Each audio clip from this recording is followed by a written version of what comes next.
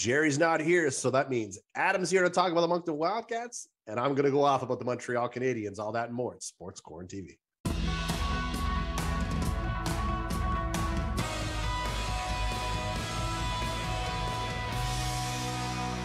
What's up, everybody? Welcome to Sports QuaranTV. Chris Dobson, Adam Lund from the Wildcats podcast jumping in again. Jerry not available tonight. Adam, hard to believe it's already December. Christmas is 25 days away. Here we are, man. We've got a great show. Thanks for jumping in, man. I know that, every time you get to jump on board, but before we even move into it, I want to say thanks, for those who, your fans who are there who were listening. You had me on the podcast 2 weeks ago, and it was great to be back in your studio, and it was great to talk to you and Jeremy. I always have to apologize a little bit because I feel like when you and I start, when I show up in the room, Jeremy gets a little silly sometimes, and you have to reel him back in. So I absolutely loved it, man. Thanks for having me, and thanks for doing this as always, brother. It's great to see you again. No worries, man. It was good to have you back in the studio. Have the three of us going again, and Jeremy gets a little excited when you get in the studio. And hey, you were one of our better TikToks, so we always appreciate you coming by. And I love being on this show, and I like our sports back and forth. So let's get into it. Sounds good. We're going to start right in the backyard with the QMJHL. And of course, having you here, we've got to talk about the Cats because they are on a tear lately, coming off a massive come from behind win on the Halifax Mooseheads. You promoted the Teddy Bear Toss game heavy on your show. I absolutely loved it. I didn't get a chance to make it down to the barn. I was on dad duty that night, but I got to know, what was the atmosphere like? I mean, was the wind knocked out of the sails a little bit, down 4-0, or what was it like, man? I want to know. You remember that meme they had us in the first half? I'm not going to lie. That's exactly. Oh, I loved it. You posted that. Yeah, I loved it. Yeah. Look, when, I do the post-game show on YouTube, just kind of our thing. And, after the Rouyn-Noranda game, I said, if Moncton plays like that, they're going to get run by Halifax. In the first period, the shots were 12-6. It was 8-2. It was 2-0. You're like, oh boy. And then it was 4-0. And I thought maybe they were going to make a goalie change. They didn't. And slowly but surely, they had a clean hit. Marcel had a clean hit. It kind of stemmed the momentum. And when you get momentum in junior hockey, as St. John found out, it's a hell of a drug. And they continue to go, and they scored 5 unanswered. That was one of the louder buildings. It almost got to 5,000 people, which I was hoping for the Teddy Bear Toss. But I mean, the biggest thing was just it's a character win that could turn this season around for the Moncton Wildcats. We're going to find out this weekend as they got Cape Breton and Victoriaville coming into town. So I was looking at a few different numbers here, and what really caught my eye, and that was, you look at Moncton's in the last 8 games, they're 7-0-1. They're second ranked PK at home with an 89.7%, fourth ranked on the power play on the road. Philion's got 6 wins, tied for third in the queue right now. Loshing's on a 4-game point streak with 5 goals and 2 assists. Yeah. I mean, I know I ask you every time you're here, and this isn't a shock, and I know that, we're not going to go down the trade deadline because it is getting closer, and we've already talked about that. But is it at a point now where Moncton thinks, hey, you know what? A little tweaking instead of selling could give us a round or 2 out of the postseason? Or do you think, could without going too much down the road? I mean, I'm asking you as a fan and as a podcast host. Yeah. Moncton's, just because they beat Halifax 1 game, Halifax is about to build and they're about to add. And, you're not going to beat Halifax in a 7-game series if you're Moncton. No. Although the trash talk would be unbelievable if they could figure it out. Yeah. But I'm saying, like, at this point, I think, and again, this is just my opinion, but I think you stay the course with what your original plan was. In fact, right now, to me, all you're doing is adding value to the assets that you were looking to move in the first place, so that, next year or the year after, you can get that trophy run that you're looking for. What do you think about that? Yeah, I mean, they had a great October. And when I was on the show back in October, I was like, you're going to modify this thing to hopefully win a couple rounds. And then November came, and it hasn't been a great November. So you got 8 games left before the deadline. And I think Richie's looking at this team, who's going to be around. What can we do? We've beaten Halifax twice out of 3 games, but you look at the schedule, you've got Bathurst, St. John, Cape Breton, couple games, or 3 games against Bathurst. So you have winnable games to set you up. If this team gets into a top 4 spot, you're playing Quebec in round 2. You aren't beating Quebec in round 2. I don't care what you do. Not without some monumental injuries. No. And, we've got Valdor's first, so we're hoping that's a lottery pick.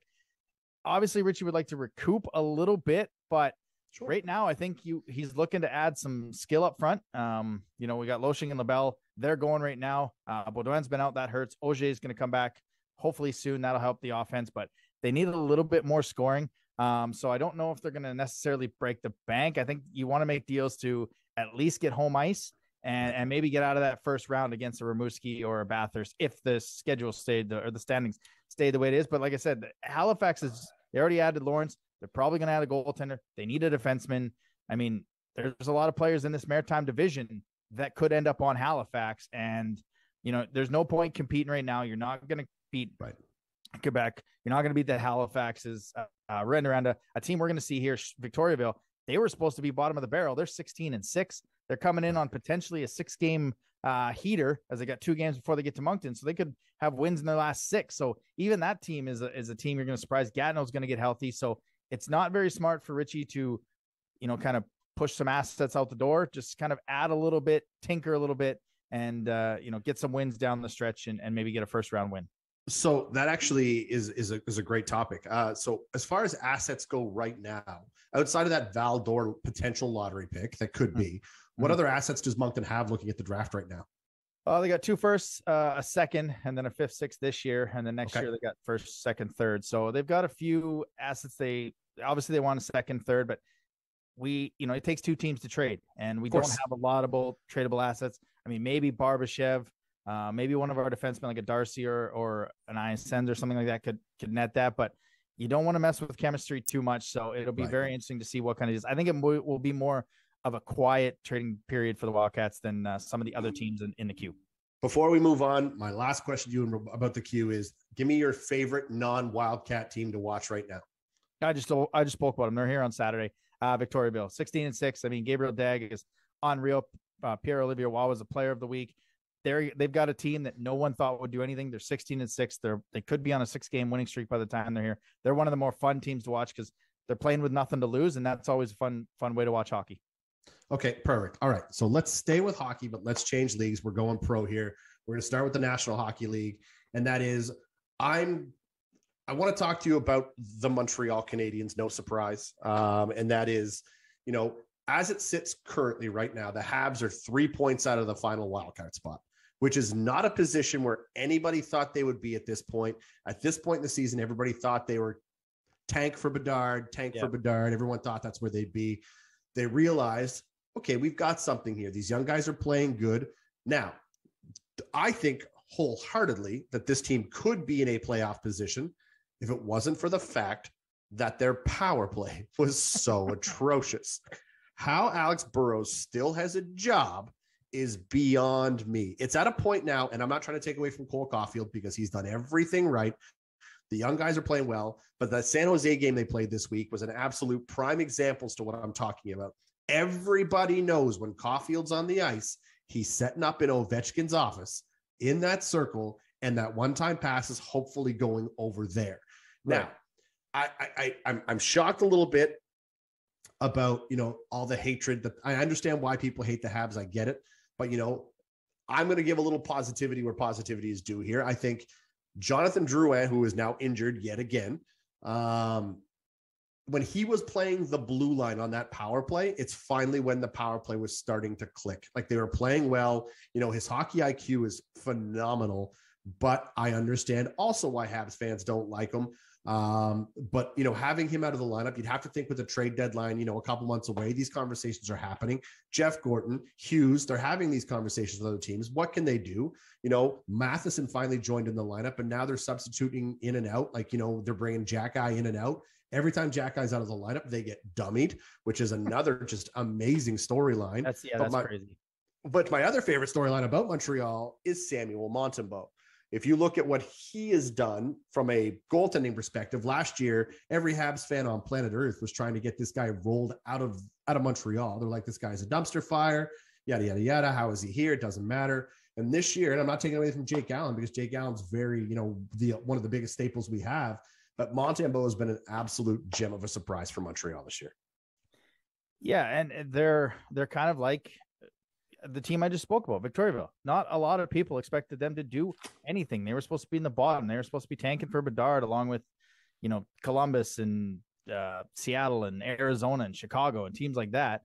And now they're a few points out of a playoff spot. Just imagine if they had 20% power play, right? Like, are you searching for a power play specialist if you're the GM, well, I can't think of his name off the top of my head. Jeff Gordon. Yeah. I mean, what do you Kent Hughes? Yeah. Are you looking to add a power play specialist? Are you looking to just leave it the way it is because everything is going and everything is a bonus right now for your club? I mean, the goaltending is getting them the points they need. Now the second half is going to be tough once you get into the trade deadline and stuff. But of course, I mean, they're just playing with house money right now, and it's the best kind of hockey when you're a fan of a team that has zero expectations. And back in the day when the Oilers were a decade of darkness, well, let's get that first overall pick. Let's get high picks. We're expected to lose. Let's not put any and that is a very disastrous, toxic culture to expect your team to lose and be bad every year. And that's what happened to him. Is they're bad. They're going to lose. They're bad. They're going to lose. We're going to get another pick. We'll be better next year. Montreal's proven you don't have to do that. And they're doing, it seems every team in the NHL does the rebuild better than the Oilers did, but they're doing the rebuild the right way where they're playing with house money. And right now they're 3 points out of a wild card spot, which is exactly where we want to be going into Christmas. Yeah, you're absolutely right. Just kind of touch on a little bit as to like, what would he look at doing? And as far as don't add anything, you trust your young blue line at this point to get you to where you have to go. If I'm Kent Hughes right now, I'm looking at what could I acquire for a guy like, Edmondson, another veteran blue liner who's going to fetch you something. Hoffman's going to be another guy who they're going to have conversations about. They're going to try to move Hoffman, I'm sure. Jonathan Drouin at this point, I mean, if he's got 1 year left in his contract and he's going to sign probably the league minimum next year because he's the most unreliable player. So whoever gets him, I mean, look, Alex Galchenyuk's back in the league for God's sake. So anything's possible. But if I'm Hughes right now, I'm looking at saying, okay, I've got my young core. Clearly they've found a gem in Arbor Jackeye. Every other team, he was a free agent signing, and then to watch him come off a trophy with Hamilton in the OHL last year, it was fun to watch him take this signing and absolutely dominate and run with it. So at this point, you got Matheson and Savard as your veteran blue liners. Let the young guys play. That was what you wanted to do from day one. That's allowing them to go through it. Now, again, when you've got a guy like Joel Edmondson, you have to get him to see what the value is going to look like. To me, if I'm going to do anything on my power play, it's going to be start with firing a new assistant coach, because the guy who's currently there now is not getting the job done. And, and that's not I don't dislike Alex Burrows, but he's not doing it. He wasn't a power play guy, and he ends up running Montreal's power play. Like, I don't think he was on the power play in Vancouver. So it would be really weird that, he's doing that. But I mean, you're built down the middle pretty well with Suzuki, Monahan, Dvorak. Well, that's another guy too, Sean Monahan. What do you do with Monahan? Yeah, that's exactly what I'll ask you. Like, he's an asset that could fetch you some younger players moving forward to add to your core of Suzuki and Caulfield and Doc. But I mean, it's tough. We acquired Monahan and a first round pick. Yeah, like, and just you can flip him again for more picks. So easily. Do you do that, or do you keep them because it is hard to find guys that play well up the middle in their own zone and are good on the faceoff dot? So, I mean, what do you do with Monahan? So this is, again, if this was my conversation, that conversation has to take place with Sean right now. And, if you're Hughes, you look at him, you look at this organization as a whole, and that is, do you see Sean Monahan as a third or fourth line center for the Montreal Canadiens in the future of this team? If yes, you can get him on a very cap-friendly contract, and if he's willing to take that, I mean, look what they signed Kirby Dach for. Kirby Dach, who was in a situation in Chicago where, he had all the potential in the world. Everyone saw everything in him, but then, he got injured and he wasn't living up to the hype. And, I mean, what was Kirby Dach? Wasn't he a third overall pick? And then if you go that route with Chicago, they were like, oh, this guy's fizzling out. And then all of a sudden he comes to Montreal with a chip on his shoulder. So Hughes says, I'll tell you what, we'll give you a 3-year deal at $3 million a year just to prove yourself and let you back in here. So now you've got Kirby Dach on the top line, who is lighting it up right now with Caulfield and Suzuki, but the other question is if you keep Monahan as a third or fourth line center, because you are right, they're deep down the middle. Kirby Dach is naturally a center, but now you've got him on the wing. So it's like, if you've got him there, do you keep him there? Who knows? That's why I'm not the GM of the Montreal Canadiens. That's why I shoot a show out of my basement. Pittsburgh had a lot of success with Jordan Staal as a third line center, a young monster, smart defensive center. When you got two other, I mean, they had Crosby and Malkin, who were generational players, but they built down the middle very successfully. And if you can do that with Montreal under the cap and be cap friendly, Monahan's your third center, that is not a bad problem to have if you're the Montreal Canadiens. I fully agree. So here's a question for you then. If you take, and we're just going to talk Canadian teams here for a minute. If we're looking at a potential Stanley Cup final out of any Canadian team out there, are you in agreement that from a cup final perspective, if it looked at today, that we're talking exclusively the Calgary Flames and the Toronto Maple Leafs? I know this is an Oilers fan. This is hard for you to talk about.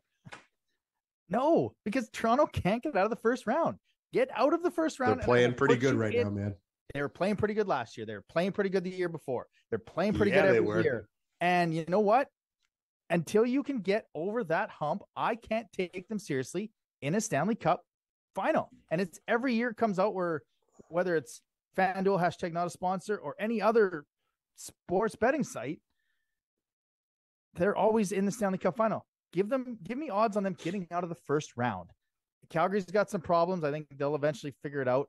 But just, I mean, out of the East, yes, Toronto has the best odds, but they are also going to have to get past either Boston or Tampa Bay right now. And I just can't put them past Boston for top in the Atlantic, which would give them a wild card.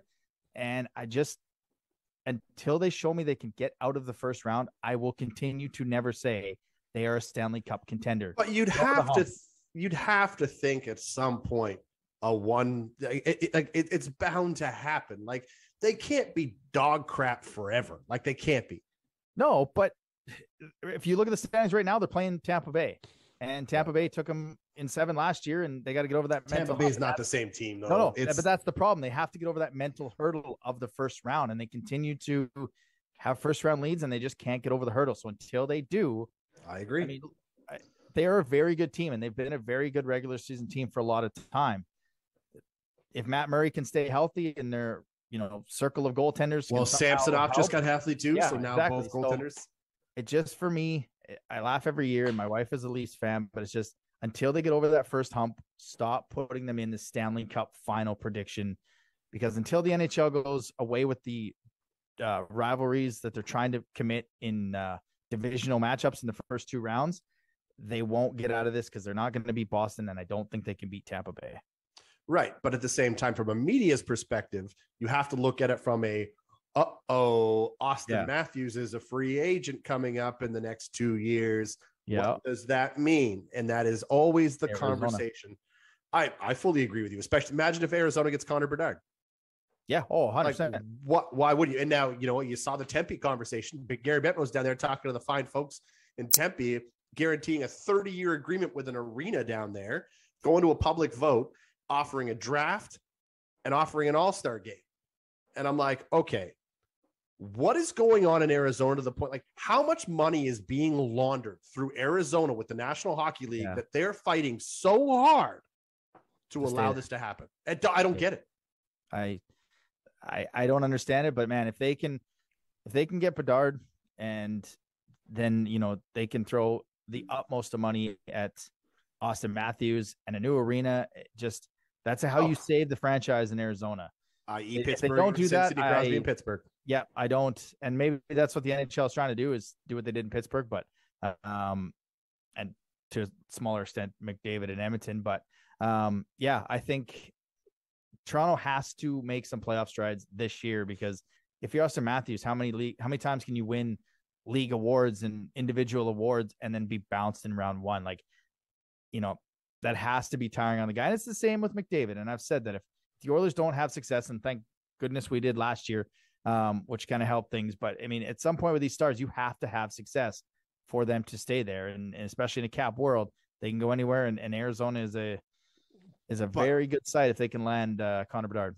Oh, absolutely. But you nailed you hit the nail right on the head. And that was, in a salary cap era, teams can't do what they used to do because star players are demanding ridiculous money. So it's like, you look at the way Pittsburgh and Gino and Sid and Chris Letang, the way they structured their deals throughout the years, they took a bit less money. Sid took less money to build this thing out, and it allowed 100%. Them to win a couple cups, right? So either way, I love your take on it, man, but we don't have a ton of time. So we're going to talk about the World Cup, because again, 4 years later, Canada finds themselves bounced out of the World Cup after 2 games, not registering, a point in the round robin. They scored a goal early in that second game versus Croatia, which had the whole country on their feet. And then all of a sudden it's like they forgot how to play. And then Croatia came back and they dominated the entire game. I felt bad for Canadians, felt bad for the fans, because they did deserve the 3 points over Belgium in the first game. They outplayed Belgium. Now, again, yes, because their tournament's over, they still have one game left. That'll be against Morocco. And if you look at how that's going to play out, yes, I hope they're going to win. It's irritating for me right now to see how the fans and people on social media are talking about John Herdman and will he be the manager in 2026 for the World Cup? And, to see his positive attitude and everything. He's the most winning, Canadian football coach, period. The guy soccer, if you follow me. The guy turned around women's soccer wholeheartedly. This soccer federation was literally nothing. They were a laughing stock until he's got 32 wins under the Canadian banner right now.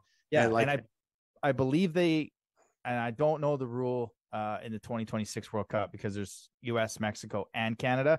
If Canada automatically gets a bid, or they get a more favorable schedule to win out and host. But either way, I mean, they were a team that when I looked at this, I was like, they have a shot, because I don't watch soccer. I have no idea what these teams are. Belgium, I knew, was pretty good. They outplayed Belgium. They didn't play like they did against Belgium when they played against Croatia. And Croatia went to the final. They sat back. They let Canada, the old hockey term, the first 10-minute wave. They let them have that wave. They scored that goal. And then they sat back and they took what Canada was doing and they exploited it. And I'm not a soccer guy. I'm glad that they got their first World Cup goal for men. And I hope they get a W. I hope they at least get a point. Don't go pointless like the host Qatar, but at least get a point, so we're not the only non-host team to get shut out. But you know what? It was just good to be able to turn on the World Cup of soccer and see my country. I'm not going to get that for the World Cup of hockey for who knows how long, but at least I got to see this, and this, like Vince Carter effect. When he was the Raptors and they were going to the conference final, that how many people started picking up a basketball? Maybe this helps people pick up a soccer ball and just kind of grows the game so much. And, I hope Herdman's here in 2026. I don't know why he'd go anywhere else, but it's just good to see my country, even as a non-soccer fan. I was tuned in to watch it. I have watched some of the games, other games, like I watched Argentina and stuff like that. And, Messi's last chance. And so it's just cool to see this event. And as much as there was a bunch of backlash for it, it so far seems like it's not bad soccer, which is positive. No, you're absolutely right. And, to see this from your perspective as a non-soccer fan, I love that, because you're bang on. I am a footy guy. I love it. And for the World Cup, for me, it's something that I was so excited to, and I'm extremely disappointed. Like, I don't think what happened with Canada is acceptable. The entire, Belgium, you talked about their standings. Belgium was the number 2 ranked country in the world. Mm-hmm. And Canada, who came into the tournament ranked 41, they outplayed them. If Alphonso Davies scores on that penalty kick, that's a different game 100%. Altogether. Either way, huge disappointment for us. Hopefully, John Herdman's still there. I'm excited to see exactly how this whole thing comes together. I'm excited for 2026, but overall, like I said, we're going to get a fine finish here coming down the stretch over the next couple of weeks, because we've still got Messi, we've still got Ronaldo. Those guys are still there, but either way, who knows? Anyways, Adam, we have about 3.5 minutes left before we wrap this thing up, but we're thinking of something cool. Instead of doing a wrap this week, you had a great idea, and I loved it. And that is, let's each take a look. Instead of a draft, we're going to count down 3, 2, 1 and talk about our best rivalries in sports. And I'm going to let you go first this time and let me have it. All right. My first one, it hasn't happened in quite a while. The last time they played was 2013, but the 90s Knicks Pacers. Being a Reggie Miller guy, I had his Pacers jersey, I had his USA jersey. I hated the New York Knicks. And small town, rural Indiana versus the big city.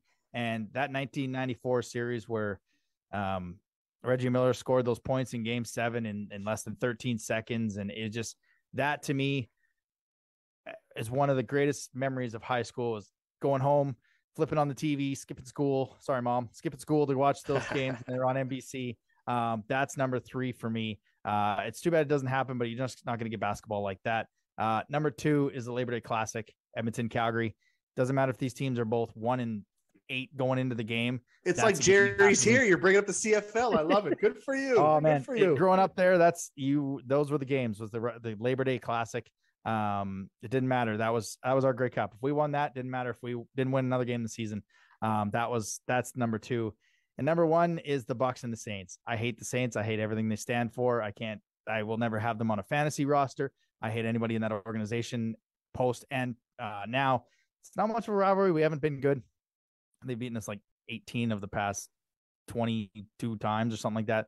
We beat them once in the playoffs on our road to the Super Bowl. That's all that matters. But Tampa Bay and New Orleans, I hate the Saints. I hate anything to do with the Saints. It is a bad week in this house if we take a loss to the New Orleans Saints.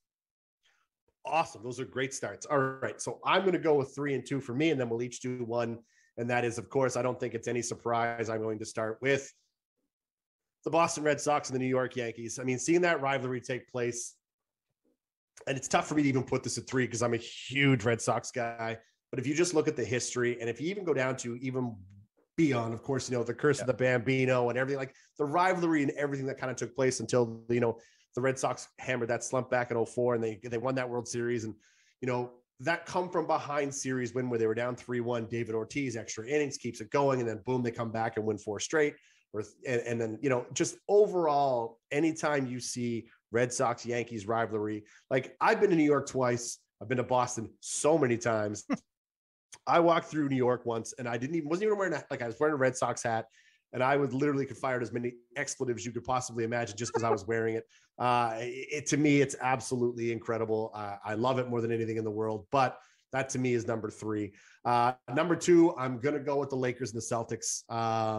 It was always Bird versus Magic way back when. And then of course, Kobe versus Paul Pierce, Kevin Garnett, those guys there, seeing Ray Allen do what he did. But, the rivalry in between Boston and LA is just something that's going to go down in history as one of the biggest, for me. And my number 1, I know we don't have a whole lot of time. Obviously, I'm taking the Habs Leafs. That's where it's going to go for me. Absolutely love the rivalry there. I need your number 1 before you shut this thing down. Bucks Saints. That's it, eh? Yeah. Oh, I hate that team and anyone on that Saints jersey. Absolutely love it. Adam, thanks for doing this, guys. You can check out his podcast anywhere podcasts are found at Adam Lund, Wildcast Podcast. Thanks for tuning in, guys. We'll see you next Thursday.